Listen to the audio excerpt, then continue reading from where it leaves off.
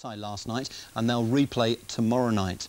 Meanwhile, in England, Glenn Hoddle and Mark Hateley had an unhappy homecoming when Monaco went down 3-0 at Aston Villa.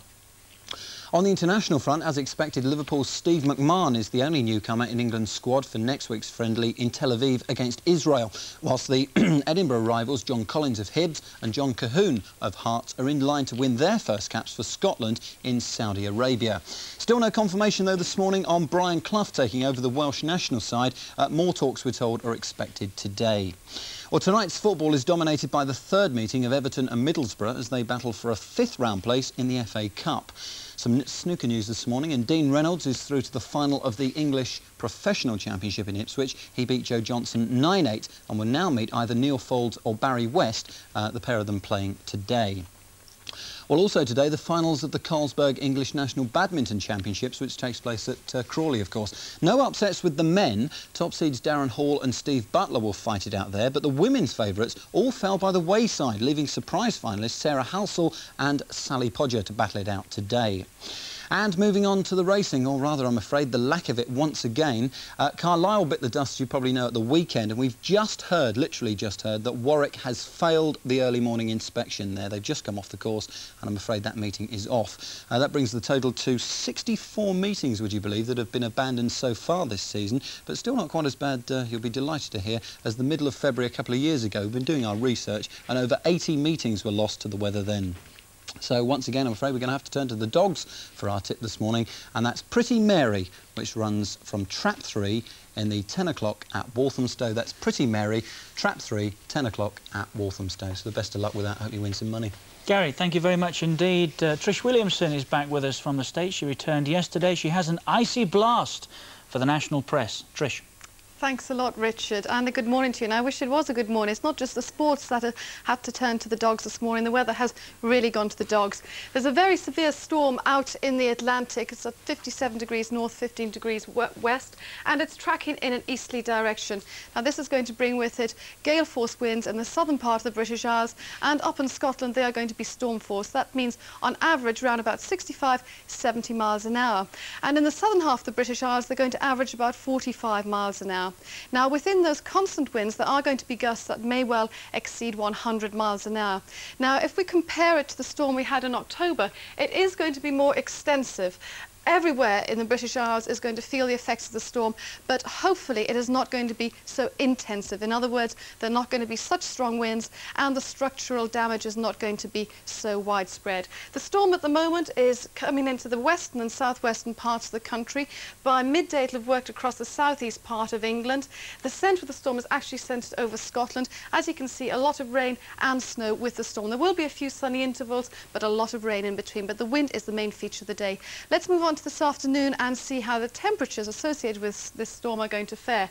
They look relatively high, more or less the same as yesterday, but because of these strong winds it's going to feel a lot chillier. And as you can see, more sleet and rain being introduced with those storms. The winds are going to be westerly, and they're going to change to northwesterly by this evening. So if it is at all possible, do stay indoors today. That's all for now.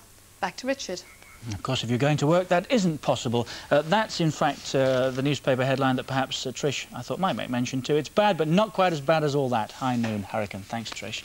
At 7:31 is the time. Stay with us. Batman and Robin just around the corner. At 8 o'clock this morning, Good Morning Britain Part 2 with Anne Diamond and Mike Morris on the agenda, the National Health Service, and the outspoken American phone-in hostess, Nancy Roberts. Right now, the latest national and international news from Adrian Brown in Washington and Gordon Honeycomb in London. Gordon. Thank you, Richard. Hello, good morning. In America, Senator Robert Dole has won the first stage of the 1988 presidential race by gaining the Iowa Republican caucus vote. But in a major upset, the former television evangelist Pat Robertson has beaten Vice President George Bush into third place. Richard Gephardt was the Democratic winner. Adam Boulton reports from Iowa. Frontrunner Senator Dole's White House hopes are obviously boosted by his victory here, while third place is a serious setback for the Vice President. But proof of Pat Robertson's vote-pulling power is bad news for both. No frontrunner among Democrats. Local favourite Dick Gephardt won, but Senator Simon and national favourite Governor Dukakis weren't far behind. Pat Robertson's emergence as a significant force plunges the Republicans into as much uncertainty as the Democrats. The White House race is still wide open. Adam Boulton, TVAM, Iowa. A severe storm predicted by weathermen yesterday is now affecting parts of Britain. Winds of up to 80 miles an hour have already hit Western Ireland. Forecasters say that the worst weather will affect Northern Ireland, Wales, the Midlands and the north of England at about midday. They say the winds could cause as much damage as the October storm, which killed 18 people. Union leaders are predicting that nearly all Ford's factory production in Europe will be halted by the end of the week. A component shortage caused by the strike in Britain will halve Escort and Orion output in West Germany, and in Belgium 2,000 workers are being laid off from today. The Austrian President, Kurt Waldheim, is vowing to stay in office following an investigation by historians into his wartime record. The Commission concluded that he wasn't directly involved in Nazi war crimes, but that he did know about them.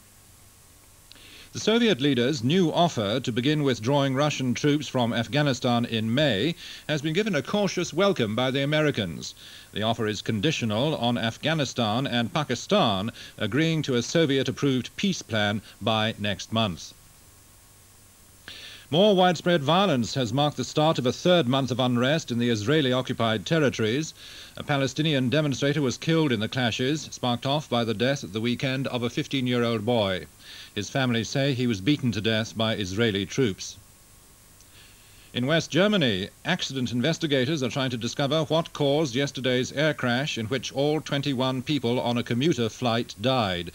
Eyewitnesses said the plane was struck by lightning before it crashed near Düsseldorf.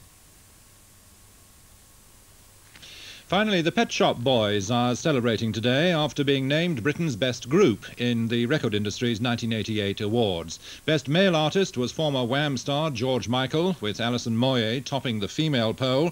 Best British single award went to Rick Astley's Never Going to Give You Up, and Sting's Nothing Like the Sun was voted top album. That's the news. It's 7:35. Trish. Thank you very much indeed, Gordon. And of course, there'll be more news at 8 o'clock. But right now, it's time all you Bat fans have been waiting for. Batman and the Boy Wonder.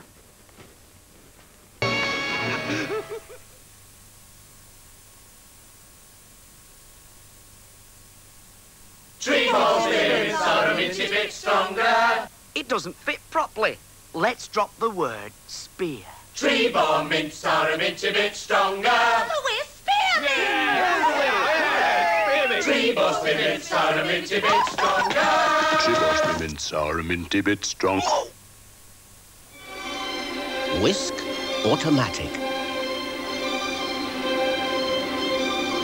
A thick, concentrated liquid detergent which goes deep into your wash with a deep, penetrating power to work through and through the fibers, getting your clothes really clean, returning them all to you, cleaner and brighter. Whisk Automatic. Deep cleaning power for all your wash. Hello, Miss Boulton. Hello, Miss Some girls like to run around, like to handle everything they see.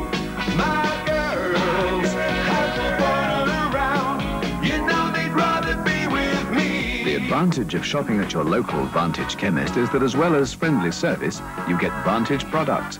Quality you can trust, prices you'd rather pay. You know they'd rather be with me.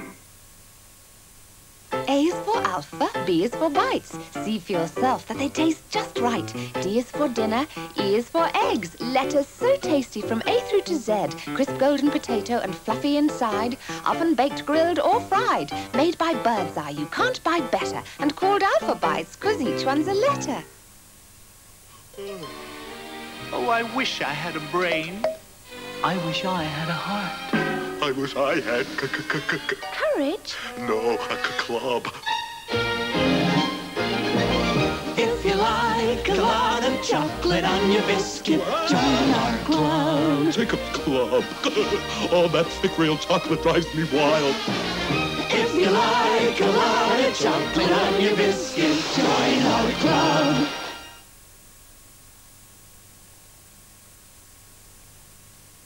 Big time parking.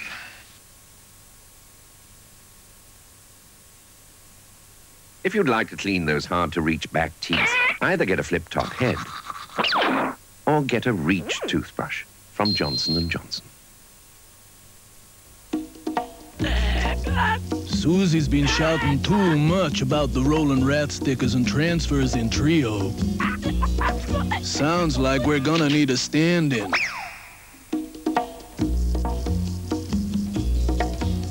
Stickers! Cool. Transfers! Groovy. I want those stickers of a superstar now. Yeah! There's a Roland Rat sticker with transfers in every special pack of Trio!